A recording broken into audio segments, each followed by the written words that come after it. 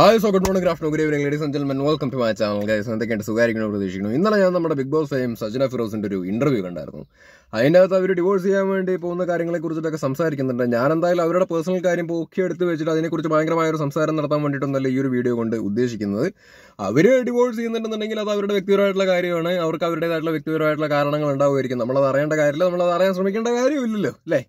പിന്നെ ഈ ഡിവോഴ്സ് എന്ന് പറയുന്ന ഒരു സംഭവത്തെ ഭയങ്കരമായിട്ട് ആളുകൾ എടുത്തു വെച്ചിട്ട് നെഗറ്റീവായിട്ടുള്ള രീതിയിൽ കാണുന്നുണ്ട്. എന്തിനാണെന്നുള്ളത് എനിക്ക് മനസ്സിലാവുന്നില്ല. ആ ഒരു പെർട്ടിക്കുലർ ഇന്റർവ്യൂവിന്റെ താഴെയാണെന്നുണ്ടെങ്കിലും കുറച്ച് കമന്റുകളൊക്കെ ഞാൻ കണ്ടായിരുന്നു. നിങ്ങൾക്ക് കൊച്ചുങ്ങളുള്ളതല്ലേ, കൊച്ചുങ്ങൾക്ക് വേണ്ടിയിട്ടെങ്കിലും നിങ്ങൾക്ക് ഒരുമിച്ച് ജീവിച്ചുകൂടെ, നിങ്ങൾ ഡിവോഴ്സ് ചെയ്യണമെന്നൊക്കെ പറഞ്ഞിട്ട് കൊച്ചുങ്ങളെ ആലോചിച്ചിട്ട് ഒത്തുപോകാൻ വേണ്ടിയിട്ട് പറ്റാത്ത ഒരു ബന്ധവുമായിട്ട് മുമ്പോട്ട് പോവുകയാണെന്നുണ്ടെങ്കിൽ അഡ്ജസ്റ്റ് ചെയ്തിട്ട് ജീവിതം തുലയ്ക്കുന്നതിന് തുല്യമല്ലേ. അപ്പോൾ അതും കൂടിയിട്ട് അത്തരത്തിലുള്ള ഉപദേശം നടത്തുന്ന ആൾക്കാർ ചിന്തിക്കുകയാണെന്നുണ്ടെങ്കിൽ നന്നായിരിക്കും. അതിനെക്കുറിച്ച് ഡീറ്റെയിൽ ആയിട്ട് തന്നെ ഞാൻ പറയാം. അതിലേക്ക് എത്തുന്നതിന് മുമ്പ് ഒരു കാര്യം കൂടി ജസ്റ്റ് ഒന്ന് പറഞ്ഞോട്ടെ. ആ ഒരു ഇന്റർവ്യൂ ഞാൻ കണ്ടപ്പോൾ അതിലത്തെ ആങ്കർ, സീരിയസ്ലി മാൻ, എന്തൊരു ആങ്കറാണത്. ഹെൽത്തി ആയിട്ട് തന്നെ ക്രിട്ടിസൈസ് ചെയ്യാം. നിങ്ങള് വിഷമിപ്പിക്കാൻ താല്പര്യമില്ല, വേദനിപ്പിക്കുന്ന തരത്തിലുള്ള ചോദ്യങ്ങൾ ചോദിക്കാൻ താല്പര്യമില്ല എന്നൊക്കെ പറഞ്ഞിട്ട് നിങ്ങൾ എന്നാലും എന്ന് പറഞ്ഞിട്ട് ആ ഇന്റർവ്യൂവിൽ ഉടനീളം അവർക്ക് വേദന ഉണ്ടാവാൻ സാധ്യതയുള്ള ചോദ്യങ്ങളൊക്കെ തന്നെയാണ് കുത്തി ചോദിച്ചുകൊണ്ടിരിക്കുന്നുണ്ടായിരുന്നത്. എനിക്ക് സത്യത്തിൽ കഷ്ടം തോന്നി. ചിലപ്പോൾ ആ ആങ്കറും ഈ സജനയും തമ്മിൽ വ്യക്തിപരമായിട്ടുള്ള ഫ്രണ്ട്സ് ഒക്കെ ആയിരിക്കാം. പക്ഷെ ഒരു പബ്ലിക്കിന്റെ മുമ്പിൽ ഒരു ഷോവിന്റെ ഭാഗമായിട്ട് വന്നിരിക്കുന്ന സമയത്ത് ഈ കുത്തി ഹേർട്ടാവാൻ സാധ്യതയുള്ള ചോദ്യങ്ങൾ ചോദിച്ചുകൊണ്ടേ ഇരിക്കരുത്. അത് അവോയ്ഡ് ചെയ്യേണ്ട കാര്യം തന്നെയാണ്. അതൊരു ബാഡ് ആങ്കറിങ് എന്നുള്ള രീതിയിൽ ഇതുപോലെ മുമ്പോട്ട് പോവുകയാണെന്നുണ്ടെങ്കിൽ കരിയർ നശിക്കുക എന്നല്ലാതെ പ്രത്യേകിച്ച് യാതൊരു കാര്യം ഉണ്ടാവില്ല കേട്ടോ. മേ ബി റീച്ചൊക്കെ കിട്ടുമായിരിക്കും ഇത്തരത്തിലുള്ള തൊലിഞ്ഞ ചോദ്യങ്ങളൊക്കെ ചോദിക്കുകയാണെന്നുണ്ടെങ്കിൽ. പക്ഷെ ഭയങ്കര വൃത്തികേടാ. ഒരു സെൽഫ് റെസ്പെക്ട് അല്ലെങ്കിൽ ഒരു ഇൻഡിവിജ്വാലിറ്റി എന്ന് പറയുന്നൊരു സംഭവമുണ്ട്. അത് ഇല്ലാതായി പോവും. അത് ഞാൻ പറഞ്ഞു എന്ന് മാത്രം. ആ ആങ്കറിന്റെ പേരും തലയൊന്നും ഞാൻ ഇവിടെ എടുത്ത് വെക്കാനൊന്നും താല്പര്യപ്പെടുന്നില്ല. പക്ഷെ എനിക്ക് കണ്ട ഒരു രീതിയിൽ പറഞ്ഞു എന്ന് മാത്രം എനിക്ക് തോന്നിയത്. ഇതേ ആങ്കറിന് ചാണ്ടി ഉമ്മന്റെ ഒന്നും ഒരു തവണ ആട്ട് കേട്ടതാണ്. അത് നിങ്ങൾ കണ്ടതായിരിക്കും. ട്രോളും കാര്യങ്ങളൊക്കെ വന്നാണ്. എന്തോ കല്യാണത്തിനെ കുറിച്ചിട്ടൊക്കെ ചോദിച്ചിട്ട് തൊലിഞ്ഞ ചോദ്യങ്ങളൊക്കെ ചോദിക്കുന്നത്. അപ്പം അതിനുള്ളത് ചാണ്ടി ഉമ്മൻ കൃത്യമായിട്ട് തന്നെ പറഞ്ഞു. അത് വ്യക്തിപരമായിട്ടുള്ള കാര്യമാണ്, നിങ്ങൾ ചോദിക്കേണ്ട, നിങ്ങൾ അറിയേണ്ട കാര്യമില്ല, നിങ്ങളുടെ അടുത്ത് ഞാൻ എന്തിനു പറയണം എന്നുള്ള രീതി. അത് കിട്ടിയാലെങ്കിലും പഠിക്കണ്ടേ, എവിടെ ആര് പഠിക്കാൻ. പിന്നെ അതുമായിട്ട് തന്നെ മുമ്പോട്ട് പോവുകയാണ്. വരുന്ന ഗസ്റ്റുകളോടൊക്കെ കുത്തി വ്യക്തിപരമായിട്ടുള്ള കാര്യങ്ങളൊക്കെ തന്നെയാണ് ചോദിച്ചുകൊണ്ടേയിരിക്കുന്നത്. അത് വളരെ മോശം. അപ്പം എന്തായാലും നമ്മൾ ഈ ഒരു വീഡിയോ എടുക്കാൻ ഉണ്ടായ ഉദ്ദേശത്തിലേക്ക് കടക്കാം. നമ്മുടെ ലെനയുടെ ഒരു വീഡിയോ പണ്ട് ഞാൻ ചെയ്തിട്ടുണ്ടായിരുന്നു. അതിൻ്റെ താഴെ ഒരുപാട് കമൻസും ഒക്കെ ഡിവോഴ്സിനെ കുറിച്ചിട്ട് തന്നെ വന്നിട്ടുണ്ടായിരുന്നു. അപ്പം ഇത് മേ ബി ഒരുപാട് ആൾക്കാർക്ക് റിലേറ്റ് ചെയ്യാനൊക്കെ പറ്റും ഞാൻ പറയുന്ന കാര്യങ്ങൾ. സോ നിങ്ങളൊന്ന് കാണാൻ വേണ്ടിയിട്ട് ശ്രമിക്കുക, ഫുള്ളായിട്ട് കാണാൻ വേണ്ടി ശ്രമിക്കുക. എന്നിട്ട് നിങ്ങളുടെ അഭിപ്രായങ്ങൾ കമന്റ് സെക്ഷനിൽ പറയുക. എനിക്ക് 6ാം ക്ലാസ് മുതൽ ബോയ് ഫ്രണ്ട് ഉണ്ടായിരുന്നു. ആ ബോയ് ഫ്രണ്ട് തന്നെ കല്യാണം കഴിച്ചു. പിന്നെ ഞങ്ങൾ കുറെ കാലം കല്യാണം കഴിഞ്ഞ് ജീവിച്ചിട്ട് ഞങ്ങൾ രണ്ടുപേരും പറഞ്ഞു, 6ാം ക്ലാസ് മുതൽ ഞാൻ നിന്റെ മുഖം, നീ എന്റെ മുഖമല്ലേ കണ്ടിട്ടുള്ളൂ, നീ കുറച്ച് പോയി ലോകമൊക്കെ ഒന്ന് കാണും, ഞാനും പോയി ഒന്ന് കാണട്ടെ എന്ന് പറഞ്ഞ് ഞങ്ങളങ്ങനെ ഡിവോഴ്സ് ചെയ്തു. വളരെ ഫ്രണ്ട്ലി, ഇത്രയും ഫ്രണ്ട്ലി ഡിവോഴ്സ് എനിക്ക് തോന്നുന്നു ശരിക്കും ഞങ്ങൾ വളരെ ഫ്രണ്ട്ലി ആയിട്ടാണ് വരുന്നത്. ഞങ്ങൾ ആക്ച്വലി കോർട്ടിൽ ഇത് സൈൻ ചെയ്യണമല്ലോ, അതിന് മുമ്പ് ഹിയറിംഗ് ഉണ്ടാവും. ഞങ്ങൾ ഒരുമിച്ചാണ് പോയിരിക്കുന്നത്. അപ്പോൾ ലോയറുണ്ട്, അയാൾ പറഞ്ഞത് ഇത് കുറച്ച് ടൈം എടുക്കും, നിങ്ങൾ വെയിറ്റ് ചെയ്ത് താഴെ എന്നോടാ പറഞ്ഞ് താഴെ വെയിറ്റ് ചെയ്യുക, അവിടെ റെസ്റ്റോറൻറ്റ് താഴെ ക്യാൻറ്റീൻ ഉണ്ട്. ഈ പുള്ളി ഒരു അരമണിക്കൂർ കഴിഞ്ഞ് ഇപ്പോഴും പല ആൾക്കാരും ഈ ഡിവോഴ്സ് എന്ന് പറയുന്ന ഒരു പരിപാടിനെ എന്തോ വലിയ കുറ്റം ചെയ്ത പോലെയും അല്ലെങ്കിൽ എന്തോ വലിയ പാപം ചെയ്ത പോലെയും എന്തോ വലിയ പ്രശ്നമായിട്ടൊക്കെയാണ് നോക്കിക്കാണുന്നത്. സീരിയസ്ലി അല്ല, ഇതിപ്പോൾ പറയാൻ കാരണം വേറൊന്നും കൊണ്ടല്ല. ഇപ്പോൾ ലെനയുടെ ഒരു വീഡിയോ നിങ്ങൾ കണ്ടല്ലോ. ആ വീഡിയോൻ്റെ അകത്ത് അവരുടെ ഒരു ഡിവോഴ്സ് എക്സ്പീരിയൻസിനെ കുറിച്ചിട്ടാണ് സംസാരിക്കുന്നത്. അത് അവർ വളരെ പോസിറ്റീവായിട്ട് പ്രസന്റ് ചെയ്തു. That's it. മേ ബി അവർക്ക് പ്രോബ്ലംസ് ഉണ്ടാവുമായിരിക്കാം, ഇഷ്യൂസ് ഉണ്ടാവുമായിരിക്കാം, ഇല്ലായിരിക്കാം, വാട്ട് എവർ ഇറ്റ് ഇസ്. അത് എന്താണെന്നുള്ളത് നമ്മൾ ചെകഞ്ഞ് കണ്ടുപിടിക്കാൻ വേണ്ടി പോകേണ്ട കാര്യം. It's not of our business. പക്ഷെ അവരുടെ ഡിവോഴ്സ് എക്സ്പീരിയൻസ് വളരെ ഫൺ വേയിൽ വളരെ പോസിറ്റീവായിട്ടാണ് പറഞ്ഞത്. പക്ഷെ അവരുടെ ആ ഒരു വീഡിയോന്റെ താഴെ വന്ന കമന്റുകൾ ഞാനിവിടെ വളരെ റാൻഡം ആയിട്ട് കാണിച്ചു തരാം. ഇതിപ്പോൾ ഓരോരോ കമന്റുകൾ എടുത്ത് വെച്ചിട്ട് ആ കമന്റുകൾ റിയാക്ട് ചെയ്യുന്നതിനെക്കാളും ഏതൊരു ടോപ്പിക്കായിട്ട് സംസാരിക്കാനാണ് പേഴ്സണലി ഞാൻ താല്പര്യപ്പെടുന്നത്. അതായത് ഇപ്പോൾ ലെന കുറച്ച് സങ്കടപ്പെട്ട് ദുഃഖിച്ച് കരഞ്ഞ് നെഞ്ഞത്തടിച്ചിട്ടൊക്കെയാണ് അവരുടെ ഡിവോഴ്സിനെ കുറിച്ചിട്ട് സംസാരിച്ചതെന്നുണ്ടെങ്കിൽ ഇവിടുത്തെ ആൾക്കാർ ഭയങ്കരമായിട്ട് ലെനയെ സപ്പോർട്ട് ചെയ്തേനെ, അല്ലെങ്കിൽ സമാധാനിപ്പിച്ചുകൊണ്ടുള്ള കമന്റുകളൊക്കെ നമുക്ക് കാണാൻ സാധിക്കുമായിരുന്നു. അതായത് V are with you Lena, don't worry, take care, keep calm, അയ്യോടാ പാവം എന്നുള്ളൊരു കമന്റുകളൊക്കെ ആൾക്കാർ ചെയ്തേനായിരുന്നു. പക്ഷേ നിങ്ങൾക്ക് അറിയാലോ, ഞാൻ നേരത്തെ പറഞ്ഞ പോലെ തന്നെ ഡിവോഴ്സ് എന്ന് പറയുന്നൊരു സംഭവത്തിന് എന്തോ വലിയ പ്രശ്നവും കൊട്ടും പാപമായിട്ട് കാണുന്ന ഒരു വലിയ വിഭാഗം ആൾക്കാരാണ് ഇവിടെ ഉള്ളത്. അപ്പം അവരുടെ മുമ്പിലേക്ക് ലെന വളരെ പോസിറ്റീവായിട്ട് അവരുടെ ഡിവോഴ്സിൻ്റെ ഒരു എക്സ്പീരിയൻസ് പങ്കുവെച്ച സമയത്ത് ആൾക്കാർക്ക് അതങ്ങോട്ട് ദഹിക്കണില്ല, വല്ലാത്തൊരു വിമ്മിഷ്ടം. അപ്പോൾ ആളുകൾ ചോദിക്കുന്നത് എന്താ, നിങ്ങൾക്ക് ഉളുപ്പുണ്ടോ ഇതൊക്കെ ഇവിടെ വന്നിരുന്ന് പറയാൻ നിങ്ങൾക്ക് ഉളുപ്പില്ലെന്നാണ് ചോദിക്കുന്നത്. സീരിയസ്ലി. പിന്നെ കുറെ ആൾക്കാർ നിങ്ങൾക്ക് കുടുംബജീവിതത്തിന്റെ വില അറിയാത്തത് കൊണ്ടാണെന്ന് കമന്റ് ചെയ്യുന്നു. കുറെ ആൾക്കാർ ഒറ്റക്കൂട്ടെ സ്ലട്ട് ഷെയിം ചെയ്യുന്ന കമന്റുകൾ ഇട്ടിട്ട് പോകുന്നുണ്ട്. അപ്പൊ ഞാൻ ആലോചിച്ച് നോക്കുമായിരുന്നു, ഒരാള് ഡിവോഴ്സ് ചെയ്യാണ്, ഫ്രണ്ട്ലി ആയിട്ട് ഡിവോഴ്സ് ചെയ്യാണ്, മ്യൂച്വൽ അണ്ടർസ്റ്റാൻഡിംഗിൽ ഡിവോഴ്സ് ചെയ്യാണ്. ഇത് പറയാൻ പല ആൾക്കാർക്കും നാണോ മടിയൊക്കെയാണ്. അതേപോലെ തന്നെ ഇത് പറഞ്ഞു കഴിഞ്ഞാൽ പല ആൾക്കാർക്കും ദഹിക്കാനും മടിയാണ്. സീരിയസ്ലി എന്തിനെന്താ ആവശ്യത്തിന്? ഇതിന്റെ ഇമ്പോർട്ടൻസ് മനസ്സിലാക്കേണ്ട കാലമൊക്കെ അതിക്രമിച്ചു. അതായത് ഒരു ദാമ്പത്യ ജീവിതത്തിൽ ഒരു ഭാര്യയ്ക്കും ഭർത്താവിനും അത് എന്ത് പ്രശ്നമായിക്കോട്ടെ, എന്ത് കാര്യമായിക്കോട്ടെ, എന്ത് റീസൺ ആയിക്കോട്ടെ, ഒത്തുപോകാൻ വേണ്ടി പറ്റുന്നില്ല എന്നുണ്ടെങ്കിൽ അത് പിരിയണതിനെ നല്ലത്, ഫ്രണ്ട്ലി ആയിട്ട് പിരിയണതിന് നല്ലത്. ഇങ്ങനെ പ്രാഗ്യം മുടിച്ചു തല്ലുകൂടിയും തെറി വിളിച്ചിട്ടും ഒക്കെ അഡ്ജസ്റ്റ് ചെയ്ത് കടിച്ചു പിടിച്ച് ജീവിച്ചു പോകുന്നതിനൊക്കെ കാട്ടിലും ഭേദം പിരിയണതല്ലേ. ഞാൻ പറയണത് തൊട്ടേനും പിടിച്ചതിനും തുമ്മിയാലും ചീറ്റിയാലും ഒക്കെ ഡിവോഴ്സ് ചെയ്യണം എന്നൊന്നുമല്ല. ഒരു അണ്ടർസ്റ്റാൻഡിങ് ഇഷ്യൂ വരണ സമയത്തൊന്ന് സംസാരിച്ച് നോക്കുക. ഒരു കൗൺസിലിംഗ് ഒക്കെ വേണമെങ്കിൽ ട്രൈ ചെയ്യാവുന്നതാണ്. പക്ഷെ അതിനൊന്നും ശേഷം തീരെ വർക്ക്ഔട്ട് ആവുന്നില്ല, ഒരു രക്ഷയില്ലാന്ന് തോന്നിക്കഴിഞ്ഞാൽ പിന്നെയും അഡ്ജസ്റ്റ് ചെയ്തിട്ട് ജീവിക്കുക എന്ന് പറയുന്നൊരു പരിപാടിയോട് ഞാൻ പേഴ്സണലി യോജിക്കുന്നില്ല. അപ്പോൾ പലരും പറയും കുടുംബജീവിതം എന്ന് പറയുന്നത് അഡ്ജസ്റ്റ്മെന്റ് ആണ് എന്ന് പറയും. ഇത് ആരുണ്ടാക്കിയ നിയമം? കുടുംബജീവിതം അഡ്ജസ്റ്റ്മെന്റ് ആണെന്ന് പറയുന്നത് ആരുണ്ടാക്കിയ നിയമം? ഞാൻ പറയണത് ഓക്കെ, കുടുംബജീവിതത്തിൽ അഡ്ജസ്റ്റ്മെന്റ് വേണ്ടെന്നൊന്നും ഞാൻ തീരെ വേണ്ടെന്നൊന്നും ഞാൻ പറയില്ല. പക്ഷേ ഒരു ഇൻഡിവിജ്വൽ എന്നുള്ള രീതിക്ക് ഒരു ദാമ്പത്യ ജീവിതത്തിൽ ഒരു ഭാര്യ ആയിക്കോട്ടെ ഭർത്താവ് ആയിക്കോട്ടെ, ഒരു ഇൻഡിവിജ്വൽ എന്നുള്ള രീതിയിൽ മര്യാദയ്ക്ക് ഒരു ഇഷ്ടപ്രകാരമുള്ള രീതിയിൽ പോകാൻ വേണ്ടി പറ്റുന്നില്ല, അല്ലെങ്കിൽ ഒരു റെസ്ട്രിക്ഷൻ, അല്ലെങ്കിൽ ഒരു വഴക്ക്, അണ്ടർസ്റ്റാൻഡിങ് ഇഷ്യൂസ് ഒക്കെ ഇങ്ങനെ വരുന്നുണ്ടെന്നുണ്ടെങ്കിൽ ഇത് കുറച്ചൊക്കെ അഡ്ജസ്റ്റ് ചെയ്യാൻ വേണ്ടി പറ്റും. പക്ഷെ ജീവിതകാലം മൊത്തം ഇങ്ങനെ പോകെ ഒരു മടുപ്പിക്കുന്നൊരു അവസ്ഥയിലേക്ക്, തമ്മിൽ വെറുക്കുന്നൊരു അവസ്ഥയിലേക്കൊക്കെ വരുന്ന സമയത്തും പിന്നെയും കുടുംബജീവിതം എന്ന് പറഞ്ഞ അഡ്ജസ്റ്റ്മെന്റ് അല്ലേ എന്ന് വിചാരിച്ചിട്ട് ഇങ്ങനെ കടിച്ചു തൂങ്ങി പോകുന്നതിൽ എന്താ അർത്ഥം? എന്ത് സുഖമാണ് ആക്ച്വലി ഉള്ളത് ലൈഫിൽ? എന്ത് സുഖമാണ് ആക്ച്വലി ഉള്ളത്? ആർക്ക് വേണ്ടിയിട്ടാണ് പിന്നെ ജീവിക്കണേ? അവനവന് വേണ്ടിയിട്ടും കൂടി ജീവിക്കണ്ടേ? അതാണ് ചിന്തിക്കേണ്ടത്. പലരും ഇവിടെ ചിന്തിക്കാറില്ലല്ലോ. ഇവിടെ സൊസൈറ്റി എന്തൊക്കെയോ പഠിപ്പിച്ച് വെച്ചിരിക്കുന്നതിനനുസരിച്ചിട്ടാണ് പലരും ഇവിടെ ജീവിച്ചു പോകുന്നത്. ഇതിൻ്റെ ഇടയിൽ കൂടെ വേറെ ചില കാര്യങ്ങളുണ്ട്. ഈ ചില ആൾക്കാർക്ക് ഡിവോഴ്സ് ചെയ്യണം എന്നുള്ള ആഗ്രഹമൊക്കെ ഉണ്ട്. അതായത് വളരെ ഫ്രസ്ട്രേറ്റഡ് ആയിട്ട് ജീവിച്ചു പോകുന്ന ആൾക്കാരെന്നൊക്കെ പറയത്തില്ലേ. അതായത് ഒരു തരത്തിലും ഒത്തുപോകാൻ വേണ്ടി പറ്റുന്നില്ല, ഒത്തുപോകാൻ വേണ്ടിയിട്ട് പല മാർഗങ്ങളും നോക്കി, പല കാര്യങ്ങളും ചെയ്ത് നോക്കി, സംസാരിച്ചു നോക്കി, നടക്കുന്നതേ ഇല്ല എന്നുള്ളൊരു അവസ്ഥയിലൊക്കെ പെടുക എന്ന് പറയില്ലേ. ദൈവമേ കുടുങ്ങിയല്ലോ എന്നുള്ളൊരു അവസ്ഥ. പക്ഷെ അപ്പോഴും പലരും നാട്ടുകാരെന്ത് വിചാരിക്കും, വീട്ടുകാരെന്ത് വിചാരിക്കും, കുടുംബത്തിന് സമാധാനം പറയേണ്ടി വരുമല്ലോ, കുടുംബത്തിന്റെ വില പോവുമല്ലോ ഈശ്വര, നാട്ടുകാരുടെ മുമ്പിൽ ഞാൻ ബോധിപ്പിക്കേണ്ടി വരുമല്ലോ ഈശ്വര എന്ന് വിചാരിച്ചിട്ട് എന്നാ ഡിവോഴ്സ് വേണ്ട, എന്നാ സോ കോൾഡ് ഈ അഡ്ജസ്റ്റ്മെന്റ് എന്ന് പറഞ്ഞ പരിപാടി ഉണ്ടല്ലോ, അതങ്ങ് ചെയ്തിട്ട് കടിച്ചു തൂങ്ങിയിട്ടാണെന്നുണ്ടെങ്കിലും ജീവിതം തീർക്കാം എന്ന് വിചാരിച്ചിട്ട് ജീവിച്ചു പോകുന്ന ആൾക്കാരും ആക്ച്വലി ഉണ്ട്. അതിൻ്റെ അകത്തൊക്കെ ആക്ച്വലി എന്താണ് ഒരു സുഖം ഇരിക്കുന്നത്, അല്ലെങ്കിൽ അതിൻ്റെ അകത്തുള്ളൊരു ടോക്സിസിറ്റി, അതിൻ്റെ അകത്തുള്ളൊരു ഇൻഡിവിജ്വലി ബാധിക്കുന്ന ഒരു ബുദ്ധിമുട്ട് എന്ന് പറയുന്നൊരു സംഭവത്തെക്കുറിച്ച് ഇവിടെ പലരും ഓർക്കാറില്ല എന്ന് പറയുന്നതാണ് മറ്റൊരു റിയാലിറ്റി എന്ന് പറയുന്നത്.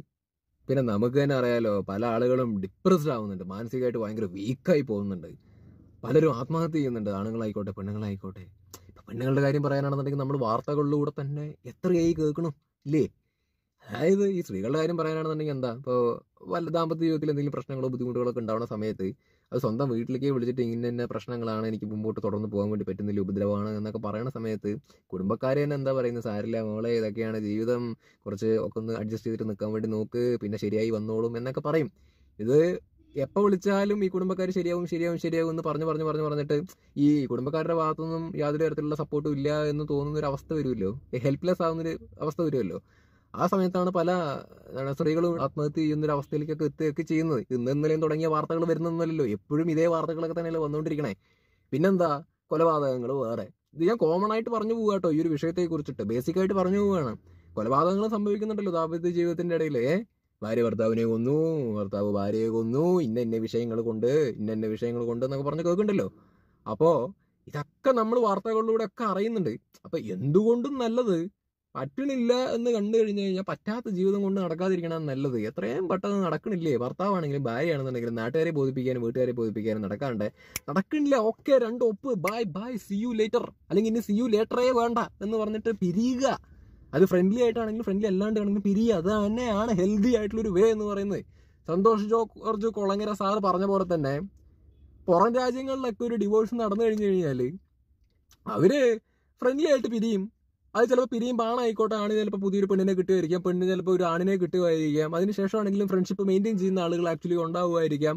ആരും അങ്ങോട്ടും ഇങ്ങോട്ടും ഉപദ്രവിക്കാനോ തല്ലിക്കൊല്ലാനോ ഒന്നിനും നിൽക്കുന്നുമില്ല, ഹെൽത്തിയാണ്. അപ്പോൾ അതാണോ സുഖം, അതോ ഇവിടെ ഫ്രസ്ട്രേഷൻ അടിച്ച് ഇങ്ങനെ ആട്ടും തുപ്പും കൊണ്ട് അഡ്ജസ്റ്റ് ചെയ്ത് ജീവിക്കുന്നതാണോ ആക്ച്വലി സുഖം? അപ്പൊ എന്തുകൊണ്ടും ചിന്തിച്ച് നോക്കുന്ന സമയത്ത് ടോക്സിക് അല്ലാതെ ഹെൽത്തി ആയിട്ടുള്ള ഒരു വേ എന്ന് പറയുന്നത് ഫ്രണ്ട്ലി ആയിട്ടുള്ള രീതിയിലുള്ള മ്യൂച്വൽ അണ്ടർസ്റ്റാൻഡിങ്ങിനോട് കൂടിയിട്ടുള്ളൊരു എന്താ പറയുക ഡിവോഴ്സ് തന്നെയാണ്. അത് ചിന്തിച്ചാൽ മനസ്സിലാക്കാവുന്നേ ഉള്ളൂ. ഇതൊക്കെയാണോ പുരോഗമനം എന്ന് പറഞ്ഞ് ചീത്ത വിളിക്കാൻ വേണ്ടി വരുന്ന ആൾക്കാരൊക്കെ ചിന്തിക്കാത്തതിന്റെ പ്രശ്നമാണ്. ചിന്തിച്ചാൽ മനസ്സിലാക്കാവുന്ന കുഴപ്പങ്ങളേ ഉള്ളൂ. ഇതൊക്കെ ബേസിക് ആയിട്ടുള്ള ചെറിയ ചെറിയ കാര്യങ്ങളാണ്. കണ്ടൊന്ന് തുറന്നു നോക്കി തലയൊന്ന് വികസിപ്പിച്ച് ചിന്തിച്ചു കഴിഞ്ഞാൽ ഇതിന്റെയൊക്കെ പ്രാധാന്യം എന്താണെന്ന് മനസ്സിലാവും. എനിക്ക് തോന്നിയിട്ടുള്ള 1-2 കാര്യങ്ങൾ ഞാനൊന്ന് പറഞ്ഞോട്ടെ. അതായത് യഥാർത്ഥത്തിൽ എന്താണ് നല്ല കുടുംബജീവിതം, അല്ലെങ്കിൽ എന്താണ് നല്ല ദാമ്പത്യ ജീവിതം എന്നുള്ളത്. ഒരു ഭാര്യയ്ക്ക് ഭർത്താവിനോടും ഭർത്താവിന് ഭാര്യയോടും എന്ത് കാര്യങ്ങളും തുറന്നു പറയാനുള്ള ഒരു ഫ്രീഡം എന്ന് പറയുന്നൊരു പരിപാടി ആക്ച്വലി ഉണ്ടാവണം, നിർബന്ധമായും ഉണ്ടാവണം. അതേപോലെ തന്നെ ഒരു ദാമ്പത്യ ജീവിതത്തിൽ ഭാര്യയുടെ ഭാഗത്തും തെറ്റുകൾ പറ്റാം, ഭർത്താവിന്റെ ഭാഗത്തും തെറ്റുകുറ്റങ്ങളെല്ലാം ഉണ്ടാവുമായിരിക്കാം. പക്ഷെ ആ തെറ്റുകുറ്റങ്ങൾ തമ്മിൽ അങ്ങോട്ടും ഇങ്ങോട്ടും തുറന്ന് സംസാരിക്കാനും തുറന്ന് ചൂണ്ടിക്കാണിക്കാനുള്ളൊരു ധൈര്യവും ഫ്രീഡം എന്ന് പറഞ്ഞൊരു പരിപാടി ആക്ച്വലി ഉണ്ടാവണം. അത് തുറന്നു പറയാനുള്ളൊരു ഫ്രീഡം ഉണ്ടായാൽ മാത്രം പോരാട്ടോ. അത് തെറ്റുകുറ്റങ്ങൾ ചൂണ്ടിക്കാണിക്കുന്ന സമയത്ത് ഓക്കെ എൻ്റെ ഭാഗത്ത് മിസ്റ്റേക്ക് ഉണ്ടോ, ഓക്കെ അതെന്താണ് മിസ്റ്റേക്ക് എന്നുള്ളൊരു സംഭവം മനസ്സിലാക്കാനും അത് തിരുത്താനും ഒക്കെ ആക്ച്വലി ഈഗോ മാറ്റി വെച്ചിട്ട്, ഈഗോ അടിക്കാതെ, സാധാരണ പൊതുവെ അങ്ങനെയാണല്ലോ, ഭാര്യ ഭർത്താവിനോടോ ഭർത്താവ് ഭാര്യയോടോ എന്തെങ്കിലും കുറ്റങ്ങളോ തെറ്റുകളോ ചൂണ്ടിക്കാണിക്കുന്ന സമയത്ത് ഈഗോ അടിക്കും. എന്നെ നീ ആരാ തിരുത്താൻ, നിന്നെ ആരാ ഞാൻ തിരുത്താൻ എന്നൊക്കെ പറഞ്ഞിട്ടുള്ളൊരു സാധനം. ആ സാധനങ്ങളൊക്കെ എടുത്ത് കളയണം. ഈഗോ എന്ന് പറഞ്ഞൊരു സാധനം എടുത്ത് കളഞ്ഞിട്ട് തെറ്റുകുറ്റങ്ങൾ എന്തെങ്കിലും ഉണ്ടെങ്കിൽ മനസ്സിലാക്കി അത് തിരുത്താൻ വേണ്ടിയിട്ട് കഴിയുക എന്ന് പറയുന്ന ഒരു പരിപാടി. അത് ഇപ്പോൾ കുറേ ആൾക്കാർ ചോദിക്കും, അതൊക്കെ പ്രാക്ടിക്കലി പോസിബിൾ ആണോ? അത് ശീലമില്ലാത്തതുകൊണ്ടാണ് ആ ചോദ്യം ചോദിക്കുന്നത്.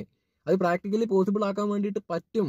പക്ഷെ അത് പ്രാക്ടിക്കലി പോസിബിൾ ആക്കണം എന്നുണ്ടെങ്കിൽ അത് ഭാര്യയാണെങ്കിലും ഭർത്താവാണെങ്കിലും ഇൻഡിവിജ്വൽ ആണല്ലോ.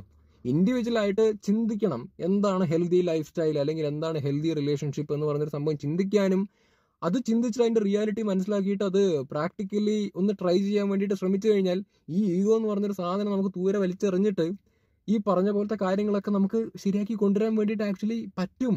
എന്ത് സുഖമായിരിക്കും, ഒന്ന് ആലോചിച്ച് നോക്കും, എന്ത് സുഖമായിരിക്കും ആക്ച്വലി അങ്ങനെ ഈഗോ ഇല്ലാതെ ജീവിക്കുക, കോംപ്ലക്സ് ഇല്ലാതെ ജീവിക്കുക എന്ന് പറയുന്നൊരു അവസ്ഥയിലൂടെ ഒന്ന് ചിന്തിച്ചു നോക്കൂ. അപ്പോൾ പല കുടുംബജീവിതത്തിലും താറുമാറാവുന്നതിന്റെ പ്രധാന കാരണം എന്ന് പറഞ്ഞാൽ ഈ തുറന്നു പറച്ചിലുകളും കാര്യങ്ങളും തെറ്റിദ്ധാരണകളും കാര്യങ്ങളൊക്കെ ഉണ്ടാവുന്നത് കൊണ്ടും അണ്ടർസ്റ്റാൻഡിങ് ഇഷ്യൂസ്, കാര്യങ്ങൾ, ഈഗോ, ഇതൊക്കെ തന്നെയാണ് മെയിനായിട്ട് അടിത്തറ തെറ്റുന്നതിന്റെ ഒരു കാരണം എന്ന് പറയുന്നത്. അപ്പോൾ ഇതൊക്കെ ഒന്ന് മനസ്സിലാക്കി കഴിഞ്ഞാൽ നല്ലൊരു കുടുംബജീവിതം എന്ന് പറഞ്ഞൊരു സാധനം നയിക്കാൻ വേണ്ടി പറ്റും. ഞാൻ നേരത്തെ പറഞ്ഞല്ലോ, ഇപ്പോൾ എല്ലാവരും ഈ പറഞ്ഞ അണ്ടർസ്റ്റാൻഡിങ് ഇഷ്യൂ വരുന്നുണ്ട്, തമ്മിൽ ബുദ്ധിമുട്ടുകൾ വരുന്നുണ്ട് എന്ന് വിചാരിച്ചിട്ട് എല്ലാവരും പേപ്പർ എടുത്ത് എഴുതിയിട്ട് ഡിവോഴ്സ് ഒപ്പിടണം എന്നൊന്നുമല്ല ഞാൻ പറയണേ. പക്ഷെ ഒരു ബുദ്ധിമുട്ടുകൾ അങ്ങോട്ടും ഇങ്ങോട്ടും യാതൊരു തരത്തിലും ചേരുന്നില്ല, പ്രശ്നങ്ങളാണ്, അണ്ടർസ്റ്റാൻഡിങ് ഇഷ്യൂസ് ഉണ്ടെന്നുണ്ടെങ്കിൽ ആദ്യം ഒന്ന് ഭർത്താവും ഭാര്യ ഇരുന്ന് സംസാരിക്കുക. ഇരുന്ന് സംസാരിച്ചതിന് ശേഷം കൗൺസിലിംഗ് എന്ന് പറഞ്ഞൊരു പരിപാടി ഉണ്ടല്ലോ, നല്ല നല്ല സൈക്കോളജിസ്റ്റുകളൊക്കെ ഇവിടെ ഉണ്ട്. ഫാമിലി കൗൺസിലിംഗ് ചെയ്യുന്ന ഒരുപാട് സൈക്കോളജിസ്റ്റുകളുണ്ട്. ഒന്ന് പോവുക, രണ്ടുപേരും പോയി ആത്മാർത്ഥമായിട്ട് സ്വന്തമായിട്ടുള്ള കുറ്റം തെറ്റുകൾ മനസ്സിലാക്കി അത് തിരുത്താൻ വേണ്ടിയിട്ട് ഒന്ന് പോയിട്ട് ഒരു കൗൺസിലിങ്ങിനൊക്കെ ഇരിക്കുക, ഒന്ന് ട്രൈ ചെയ്യുക. അതിനുശേഷവും മര്യാദയ്ക്ക് ഒരു കുടുംബജീവിതം കൊണ്ടുപോകാൻ വേണ്ടി പറ്റുന്നില്ല, വർക്ക്ഔട്ട് ആവുന്നില്ല എന്നുള്ളൊരു അവസ്ഥ വരികയാണ്, പിന്നെ അഡ്ജസ്റ്റ്മെന്റിന്റെ ഒരു അവസ്ഥയിലേക്ക് എത്തുകയാണെന്നുണ്ടെങ്കിൽ ദെൻ ടേക്ക് എ ഡിസിഷൻ എന്നാണ് ഞാൻ പറയുന്നത്. Then take A decision, then divorce, mutual understanding. Okay, നമ്മൾ തമ്മിൽ അങ്ങോട്ടും ഇങ്ങോട്ടും ചേരുന്നില്ല, പ്രയാസമാണ്, നിനക്ക് നല്ലൊരു ജീവിതം കിട്ടില്ല, എനിക്കും നല്ലൊരു ജീവിതം കിട്ടില്ല. ഇപ്പോൾ ഒരു നല്ല ഡിസിഷൻ എടുക്കുകയാണെന്നുണ്ടെങ്കിൽ നിനക്ക് മാച്ച് ആവുന്ന ഒരാളെ നിനക്കും, എനിക്ക് മാച്ച് ആവുന്ന ഒരാളെ എനിക്കും തിരഞ്ഞെടുക്കാനും ലൈഫ് നല്ല രീതിക്ക് മുമ്പോട്ട് കൊണ്ടുപോകാനും ആക്ച്വലി പറ്റും. So let's take A decision എന്ന് പറയാൻ ആക്ച്വലി കഴിയണം.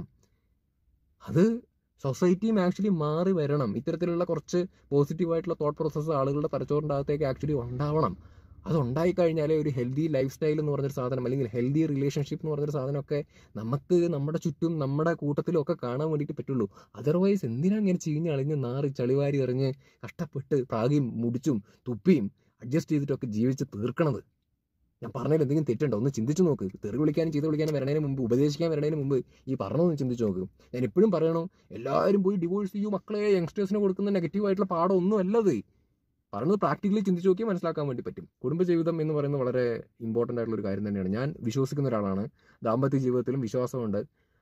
ദാമ്പത്യ ജീവിതം വേണം എന്ന് വിശ്വസിക്കുന്ന ഒരാളാണ് ഞാൻ. പക്ഷെ കല്യാണം കഴിഞ്ഞ ഒരാളാണ് ഞാൻ.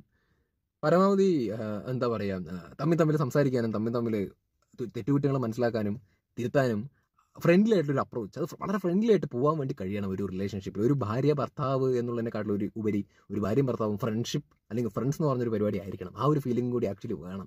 കളിതമാശകൾ, ഫ്രണ്ട്സിനോട് ബിഹേവ് ചെയ്യുന്ന പോലെ ഒരു കൈൻഡ് ഓഫ് ആറ്റിറ്റ്യൂഡ്, ഇതൊക്കെ തമ്മിൽ ആക്ച്വലി ഉണ്ടാവണം. അല്ലാതെ